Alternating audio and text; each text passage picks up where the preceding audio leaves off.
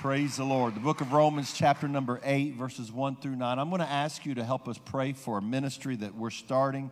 We're going to make an announcement over the weekend, but it's going to start in the next week to 10 days. We're starting a program called Grief Share. It is a national program. It's been used around the country to help people that are dealing with grief for loss. And we've have several needs here in our area. As a matter of fact, a gentleman called just yesterday asking if we had a program. We were able to tell him that we're getting ready to start in the next 10 days. So if you'll pray for that program, there's a lot of hurting people in our community, in our area, and in our church that we can help with that. So if you'll be in prayer for that, I appreciate it. Romans chapter number 8, verses 1 through 9. If you found it, say, praise the Lord. There is therefore now no condemnation to them which are in Christ Jesus, who walk not after the flesh, but after the Spirit.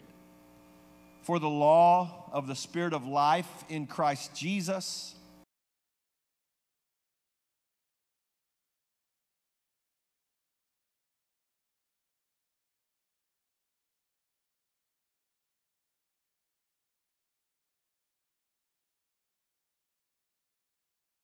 sin in the flesh, that the righteousness of the law might be fulfilled in us who walk not after the flesh, amen, who walk not after the flesh, but after the Spirit. But for they that are after the flesh do mind the things of the flesh, but they that are after the Spirit, the things of the Spirit. For to be carnally minded is death, but to be spiritually minded is life and peace, because the carnal mind is enmity against God, for it is not subject to the law of God, and neither indeed can be. So then, they that are in the flesh cannot please God. But ye are not in the flesh. Isn't that wonderful? But ye are not in the flesh, but in the Spirit, if so be that the Spirit of God dwell in you. Now, if any man have not the Spirit of Christ, he is none of his. One of my favorite passages from the New Testament, Romans chapter number 8. And I'm going to teach a Bible study. We've been in the book of Acts. I taught 13 weeks on Acts, and then we had guest preachers and holidays and all kinds of stuff in between. But several weeks ago, I had a request to teach a lesson on this particular subject. So we're going to talk tonight about the Roman road, the Roman road. Lord Jesus, I thank you for your word. I thank you for your people. I thank you for what we've already heard tonight. I pray, God, that you would touch our children's classes, our juniors class, our youth classes, our grow classes, and God, our Bible study here in the sanctuary tonight. I pray, God, that you would let your anointing move and that you would let your word find good ground, Lord, in Jesus' name. And everybody said, amen. Amen. Give the Lord a hand clap of praise, and you can be seated tonight. For those of us who have been raised in the church, we have very little understanding of the perspective of people who are not Pentecostal.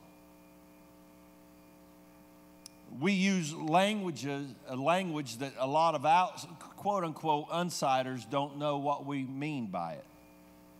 I had a guy one time, we used to say, in Indiana, we used to say we would march and bring our offering, and when we said march, he thought we meant literally march, like an army.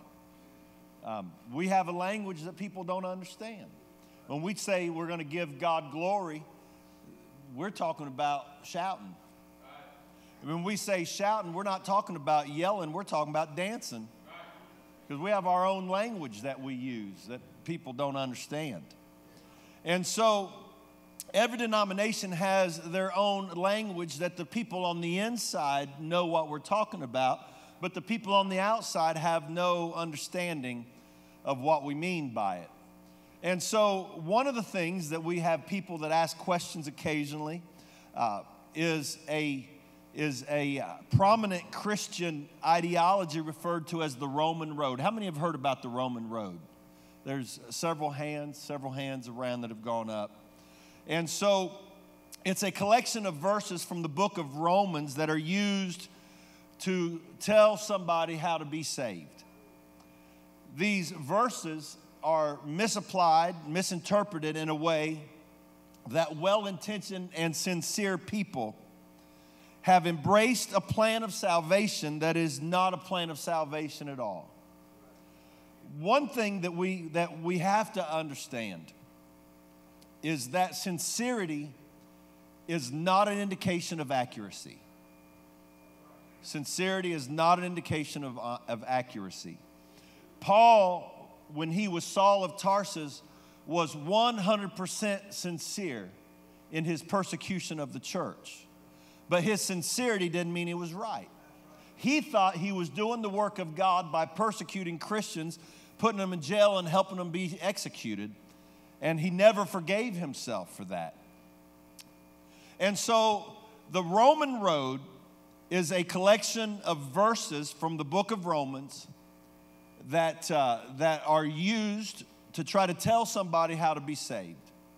And so we know that the original ground zero birthday church plan of salvation is given in the book of Acts chapter number 2. Amen. I had somebody just within a few minutes of church starting tell me about a conversation they had with somebody that is not Pentecostal. And their complaint about Pentecostals was that we use the book of Acts too much. And so I'm going to say, guilty as charged. But we don't use it too much. We just use it. We know that the people on the day of Pentecost asked the most important question: what do we need to do to be saved? And they got the original answer. Then Peter said unto them, Acts 2:38, then Peter said unto them, repent and be baptized, every one of you, in the name of Jesus Christ for the remission of sins, and you shall receive the gift of the Holy Ghost. This is the original, purest, only answer to the question, what do I need to do? So let's look tonight for a few moments on the Roman road. What I'm hoping to do is be able to equip you to be able to answer questions. Maybe, and I do want to welcome our online audience. Maybe there's people watching and you've got questions about what we believe. Maybe you haven't been raised in Pentecostalism and you're curious about what we believe, and this will be a good start to launch out into. So let's look at the Roman road. There are several different versions. I actually have been studying the Roman road for several weeks now as I have been preparing for this lesson.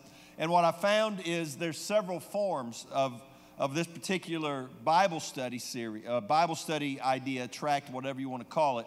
But they all basically come down to 5 basic thoughts that are taken from verses in various parts of the book of Romans. So let's look, first of all, before we get into what the Roman road actually says, let's look at what the fundamental flaw of the Roman road plan of salvation is. The fundamental issue is that the book of Romans was not written to lost people. The book of Romans was not written to lost people. In the New Testament, you have 4 categories of the books of the New Testament. 27 books of the New Testament, 4 categories. You have the Gospels, Matthew, Mark, Luke, and John. The word gospel means good news. It's the message of Jesus Christ. It talks about his birth, his life, his death, and resurrection. The Gospels are the story of Jesus Christ. How he came, why he came, what he did while he was here, and how he died for our sins and resurrected from the grave. It's the story of Jesus Christ. What the Gospels are the story of how salvation came to us. How Jesus Christ took on the form of a man, died for our sins. Then you have the book of Acts, which is the history of the church. It's the story of how the church was born, how the church lived, and how the church spread the gospel in their world. It's what the apostles did. It's how they started the church, how they spread the gospel. Then you have the epistles. The epistles, the word epistle means the letters. It's the letters from the apostles to the churches. These are letters written primarily by the hands of Paul, but also by some others. They're the letters from the apostles to the churches, or to leaders of churches.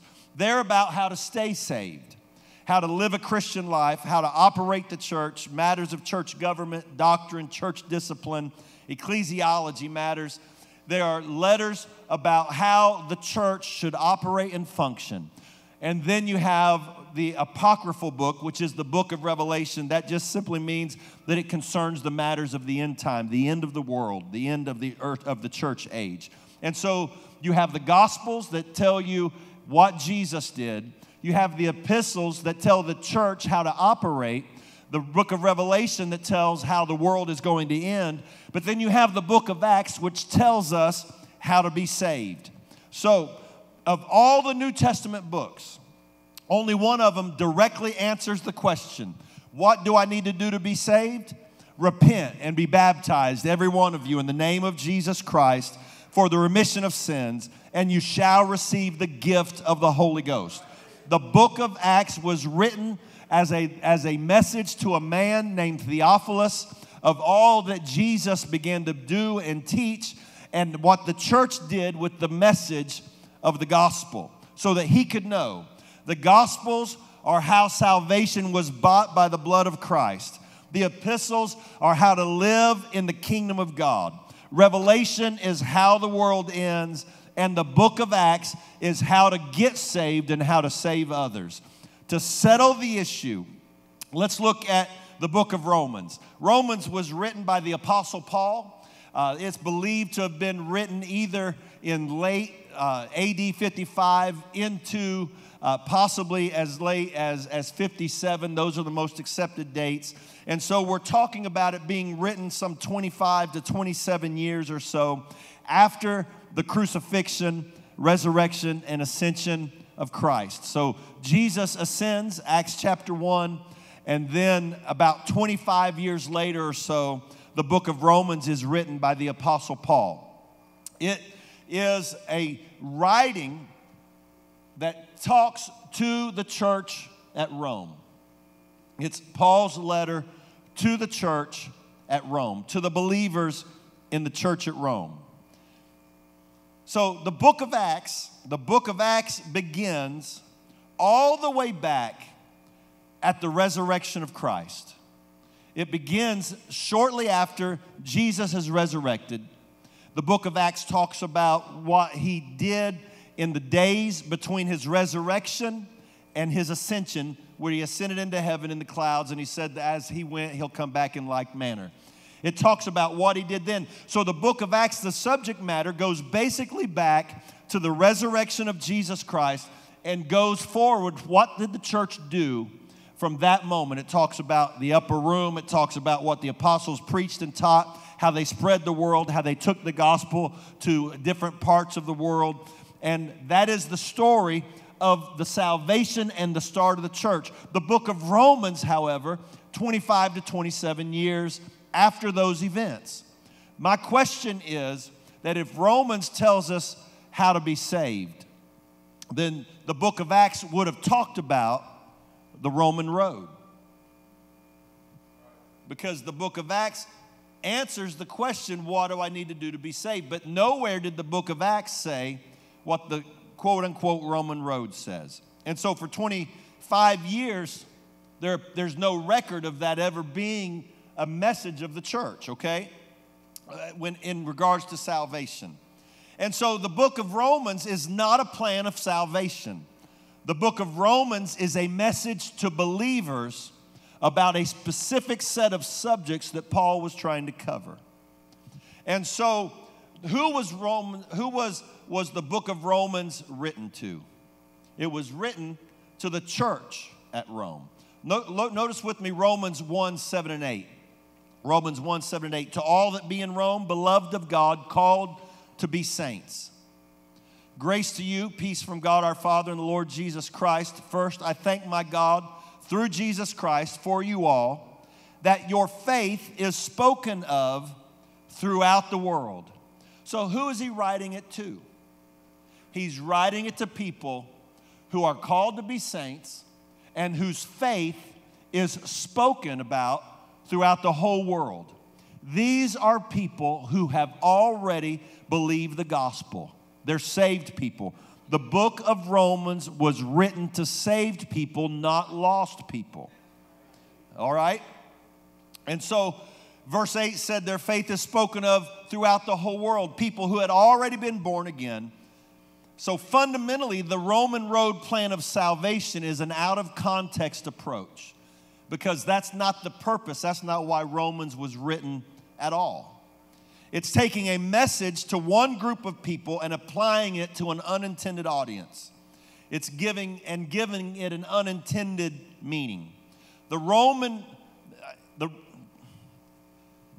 road begins with a hermeneutical error, a misapplication of the scripture that fundamentally flaws their intended message. I know that sounds rough, but it's still true.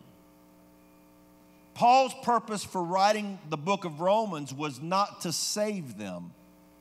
It was to encourage, instruct, and correct people who were already saved. Let's look at verse 11 and 12 of Romans 1. For I long to see you, that I may impart unto you some spiritual gift, to the end that you may be established. That is, that I may be comforted together with you by the mutual faith, both of you and me. He's saying, I want to come talk to you. I want to come be with you. He said, because I want to impart something spiritual to you. I want to give you a spiritual gift. I want to impart some spiritual gift so that you can be established. I'm trying to establish you. I'm trying to settle you. I'm trying to get you established in truth. And that is that we may be comforted together with you by mutual faith. He said, you already believe the same thing I do. We have mutual faith. You believe the same message I believe. You have the same doctrine I have. And so it's the mutual faith of both me and you, of you and me. And so he's not writing this to lost people. He's establishing, I'm writing it to people that believe the same thing I do, the mutual faith of both you and me. And so Paul's writing to the Roman church is a writing to people already saved about how to stay saved. Now, there's an issue in the church at Rome. There's a major issue in the church of Rome that Paul is dealing with throughout this book. If you take a macro view of the entire book of Romans, what you realize as you go into the first 3 chapters, Paul establishes what's going on. There's a contention in the Roman church. There's a problem in the Roman church. The problem is between Jewish converts and Gentile converts.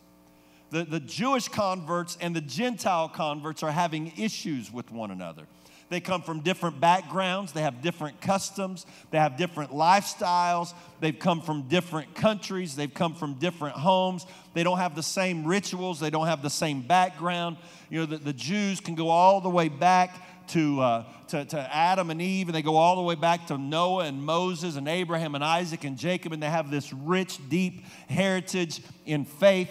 And the Gentiles that have come, they come from idol worship, and they come from all these various religions, and they bring, and so as they're trying to bring the Gentiles and the Jews together into one church, they're finding that they have issues, they have trouble. And so Paul is trying to deal with this issue in the church that the Gentiles don't like the Jews and the Jews don't like the Gentiles. And so he's dealing with this contention. The message of the book of Romans is that everyone's a sinner. We were all lost. Whether you were Jew or Greek, whether you were bond or free, we were all lost. We all needed a Savior. It doesn't matter if you come from Abraham, Isaac, and Jacob. You still needed Jesus. And it doesn't matter if they spent their whole life bowing down to idols of false gods and false religions. They needed Jesus just like you did. They were no more lost than you were because you needed Jesus too. Amen. And so that's the issue that Paul's dealing with in the book of Romans. We could take a long time to establish that, but you're just going to have to understand as we go through that that's the footing that Paul's dealing with. So Romans is not a book about salvation. It's a book about putting us all on equal footing before Christ. And so this Roman road, as the tract has it, begins with Romans 3:10 through 12. As it is written, there is none righteous, no, not one. There is none that understandeth. There is none that seeketh after God. They are all gone out of the way. They are together become unprofitable. There is none that doeth good, no, not one. And then he goes to verse 23, Romans 3. For all have sinned and come short of the glory of God. What Paul is establishing is everybody needed a Savior. Everybody needed a Savior. There's not one righteous, no, not one. You may say, well, I'm from Abraham, so I'm righteous. No, you're not righteous. There's none righteous, no, not one. All have sinned and come short. What he's doing is he's saying, hey, look, we're all in the same boat. What he's saying is everybody's a sinner that needs God. And we have no fundamental argument with that from the standpoint of the Roman road. We realize that. We all need a Savior. We all need God. We all need Jesus. We all need His blood. We all need His mercy. We all need His grace. We all need Jesus. We have no fundamental argument with that point at all. Everyone is a sinner. The second plank of the Roman road is Romans 6:23. It says, for the wages of sin is death, but the gift of God is eternal life through Jesus Christ our Lord. A fundamental principle of the entire Bible is that sin brings judgment. It's established all the way back in the Garden of Eden. When Adam and Eve sinned, sin brings judgment.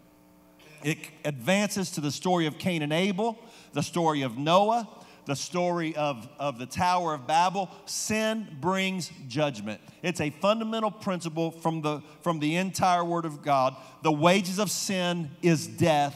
The gift of God is eternal life through Christ Jesus our Lord. The bottom line is everybody's a sinner, and the penalty of sin is death. We don't disagree with that whatsoever. It's the Bible. That's rightly applied. That's what it means. The third plank of the Roman road is Romans 5:8. It says, but God commendeth His love toward us, in that while we were yet sinners, Christ died for us. That is a wonderful verse. He commended His love toward us, that while we were yet sinners, when we were the enemies of God, when we didn't live right, when we didn't act right, when we didn't love Him, we didn't serve Him, we didn't even know Him. While we were yet sinners, He died for us. He paid the price at the cross. While I was a sinner, He died for me when I was His enemy. When I was against Him, He died for me. The old song says, I owed a debt I could not pay, and He paid a debt He did not owe. This position, we agree wholeheartedly that Jesus died for our sins. So you follow the logic. Everybody's a sinner. All have sinned and come short of the glory of God. The wages of sin is death. But He commended His love toward us, in that while we were yet sinners, He died for us. Friends, that's the best news you can ever have. That's why it's called the gospel. Amen. So we have no argument with that position either. The fourth plank, Romans chapter number 10, verses 9 and 10 and verse 13. Romans 10, 9 and 10, that if thou shalt confess with thy mouth the Lord Jesus, and shalt believe in thine heart that God hath raised Him from the dead, thou shalt be saved. For with the heart man believeth unto righteousness, and with the mouth confession is made unto salvation. And verse 13 says, for whosoever shall call upon the name of the Lord shall be saved. Here is where the misapplication begins. Verse 9, we read it to you. If you confess with your mouth the Lord Jesus and shall believe in thine heart that God hath raised him from the dead, thou shalt be saved. The word confess, it says confess with your mouth, so it's obviously talking about things that we speak. Confess with your mouth, words that we say. But it's that word confess is more than just to say words. The definition means to agree or to embrace. It's not enough to simply say Jesus is Lord. But it really means to agree that Jesus is Lord. Anybody can say anything, can't they? Anybody can say anything. But he said what you've got to confess is that Jesus is Lord. The word Lord means master, controller, authority. Here's the definition. He to whom a person or thing belongs. If he's my Lord, I belong to him. It means the supreme controller, the supreme authority, the one who has the deciding power in my life, the one who has control of my life. If he does not have control of how I live, he is not my Lord. I can say anything I want. How many know Christians that are no Christian at all when it comes to how we live our life? Confess with your mouth means more than just to say it. It means to embrace it. The word, and then it goes on to say, and believe in thine heart. The word believe there means to commit to or to have fidelity to and trust. Believing is more than thinking it in our mind. It includes committing ourselves to it. And so he said, if you confess with your mouth and believe with your heart. Belief is in the heart. Confession is in our words. We believe Christ in our heart and by our words. But when our heart truly believes, we begin to speak and confess the words. And so then it goes on, Paul says, whosoever shall call on the name of the Lord shall be saved. Here is where the dichotomy is.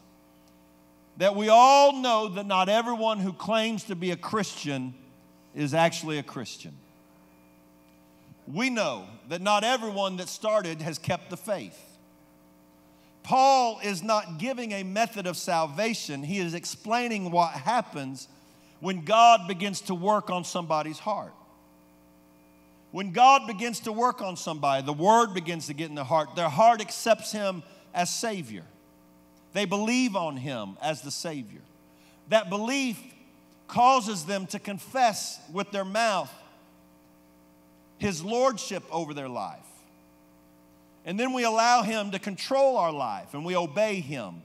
But this conviction of heart and mind must lead to more than mere words. It must lead to obedience in our life, or he is not our Lord. Because you do not serve a Lord who you do not obey. You do not have a Lord that can't order your actions. If God can't give you things to obey, then he is not your Lord. Ken Roach, a Methodist minister and writer, he said, quote, grace leads to faith, faith leads to obedience, and obedience leads to righteousness. Isn't that a great quote? Grace leads to faith, faith leads to obedience, and obedience to righteousness. So what does Paul expect? What does Paul expect from people who confess and believe? That's the question. What does Paul expect people who confess the Lord and believe in their heart? What does he expect them to do? Look at just a couple of verses later, Romans 10 and 16. But they have not all obeyed the gospel. They've confessed, they believed, but they have not all obeyed. For Esaias said, Lord, who hath believed our report?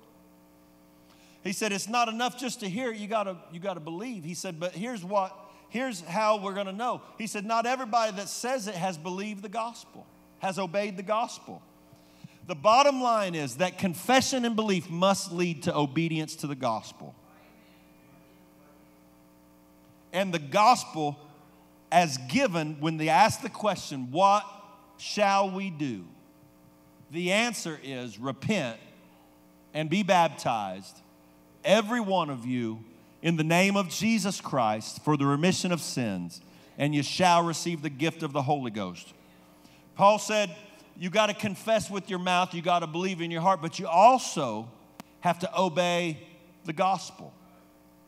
Finally, the Roman road finishes with its fifth plank. Romans 5:1, Romans 8:1, and Romans 8:38 and 39. Romans 5:1, therefore being justified by faith, we have peace with God through our Lord Jesus Christ.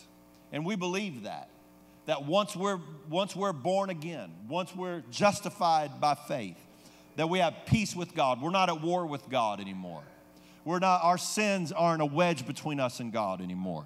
Once we have been justified by faith, we're not enemies of God. We're not sinners. We don't have the penalty of death on us anymore because we can't be judged for something that's been washed away. Romans 8:1, there's therefore now no condemnation to them which are in Christ Jesus, who walk not after the flesh, but after the Spirit. Amen. When we are in Christ Jesus, there's no more condemnation. What is the condemnation? The condemnation is the wages of sin is death. If you have sin, then death is the penalty. That's the first where we started at. There's none righteous, no, not one. And the wages of sin is death. But Paul said there's no more condemnation to them which are in Christ Jesus. If you're in Christ, you don't have to worry about the death penalty for sin anymore.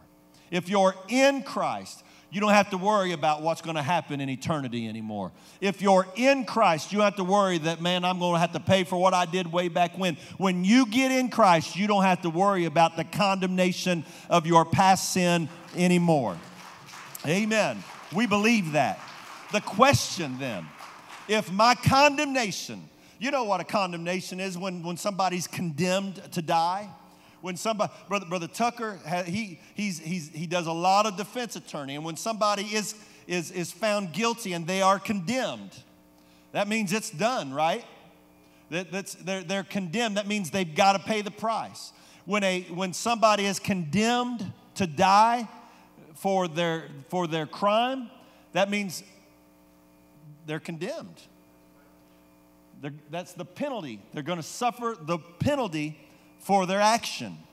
But Paul said there's no more condemnation. You don't have to worry about the sin you've committed. You don't have to worry about what you did last year, last month. You don't have to worry what you did 10 years ago. You don't have to worry about how you lived all those years. If you're in Christ, there's no more condemnation for it. You might have been guilty, but the condemnation is taken away. You might have done it, but the penalty is taken away. He said there's no more condemnation. There's no more penalty to those that are in Christ Jesus. So the question is, how do I get in Christ Jesus? If getting in Christ is the way my penalty is taken away, I got to figure out how to get in Christ, right? You with me? Everybody with me, all right? So the question is not, the question is, how do I get into Christ Jesus? Galatians 3:27, for as many of you as have been baptized into Christ have put on Christ. I don't get in Christ by confession. I don't get in Christ by believing. I get in Christ by obeying the gospel. As many of you as have been baptized into Christ have put on Christ. You cannot be baptized by confession. You cannot be baptized by believing. The only way you can be baptized is by being baptized. And it's by baptism that we become in Christ. And so the penalty is not taken away by our confession, and the penalty is not taken away by our belief. Our penalty is taken away by our obedience to the gospel. That's what Paul said.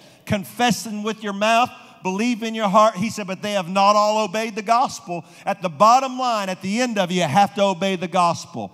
There is therefore now no condemnation to them which are in Christ Jesus. And Paul wrote to the Galatians that we get in Christ by baptism. Amen. Say, praise the Lord.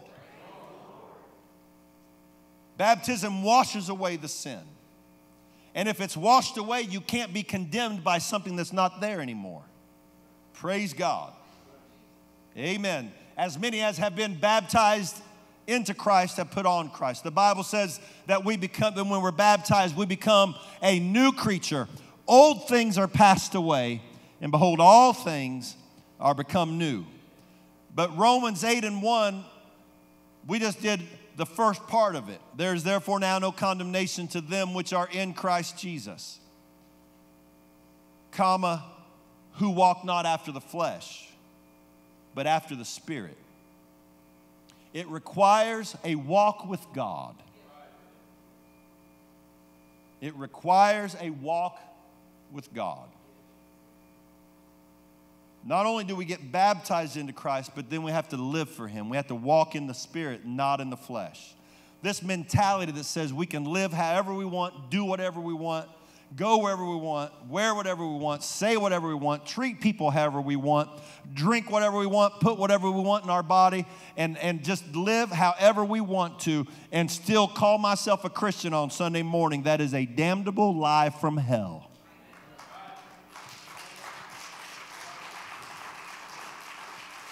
There is therefore now no condemnation to them which are in Christ Jesus, who walk not after the flesh, but after the Spirit. The bottom line is we need to walk in the Holy Ghost if we're going to be saved. Amen. It's more than just kneeling down and repeating a sinner's prayer and getting up and going back to your old life. There is a change that happens when we get in Christ Jesus and we walk after the Spirit, not after the flesh. Amen. It's obedience to the gospel and walking in the Spirit. Romans 8:38, 39, I'm almost done. For I am persuaded that neither death nor life, nor angels, nor principalities, nor powers, nor things present, nor things to come, nor height, nor depth, nor any other creature shall be able to separate us from the love of God, which is in Christ Jesus our Lord. People often take these two verses as a validation of a doctrine called eternal security. The technical term in five-point Calvinism is perseverance of the saints. The street word is once saved, always saved. You've probably heard at least a couple of those, at least one of them at some point. But that's not the message of these verses. The message of these two verses is that once you're saved, the devil can't take your salvation. Demons and angels and governments, principalities, powers, other people can't take your salvation. Circumstances can't take your salvation. Think of the context. It's written to Christians in Rome when being a Christian was illegal in Rome. You're hated by the Roman Empire. You're not allowed to be buried in their soil. That's why they buried him in the catacombs deep underground, because they weren't allowed to bury a Christian in the ground because they thought it defiled the soil. And so they dig these catacombs and bury them down low. They would have their church services very often in these subterranean caverns, because they were in danger always of arrest and persecution and death and being taken to the Colosseum and forced to fight gladiators or lions or other animals for sport. And you're living in Rome. At the best, you're a slave. At the worst, you're condemned to die. But in the middle of all this persecution, in the middle of all this suffering, when it looks like that everything is against you, Paul says, here's what I believe. Death nor life, angels or principalities, nor powers, nor things. When they say principalities like local governments. Sometimes it's talking about spiritual government. Powers it refers to nations. He said local governments, nations, the empire, things that are present, things going on in your life right now, things you're dealing with right now, troubles and trials and things you're going through now, and whatever comes in your future, however bad it might get, nor height, nor depth, nor any other creature shall be able to separate us from the love of God, which is in Christ Jesus our Lord. This is a you can make it passage. This is a you can make it. Whatever you're going through, you can make it. Whatever you're fighting, you can make it. Whatever you're dealing with, you can make it. If you're dealing with physical pain, you can still be saved. If you got people persecuting you, you can be saved. If they arrest you and throw you in the Colosseum, you can still be saved. They can't take your salvation. This is a you can make it passage, not a you've already made it passage.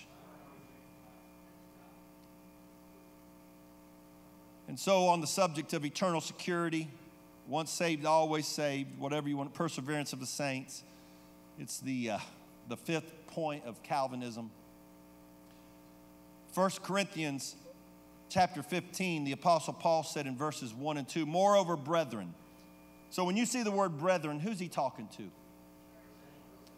Now, he's writing to the church at Corinth. 1 Corinthians is the writing to the church at Corinth, saved people in Corinth. When he says, moreover, brethren, he's talking to saved people, right? Brethren, church people. Moreover, brethren, I declare unto you the gospel which I preached unto you. Past tense, I already preached it to you. Which also you have received. You've already received it. You've already obeyed it. Wherein ye stand. He's writing to saved people, right? Born again people. Verse number 2, by which also ye are saved. Saved people. What's that next little word? If. Wait a second. Why is there an if there? If you're once saved, always saved, there's no ifs. I mean, always is always, right? So, if doesn't sound like the letter's already sealed and mailed and you're good forever. He said, you are saved if you keep in memory what I preached unto you, lest you have believed in vain.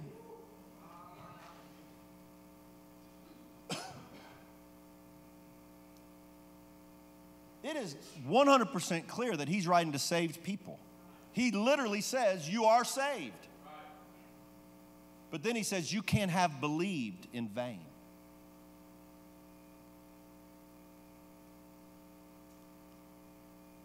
We've got to understand.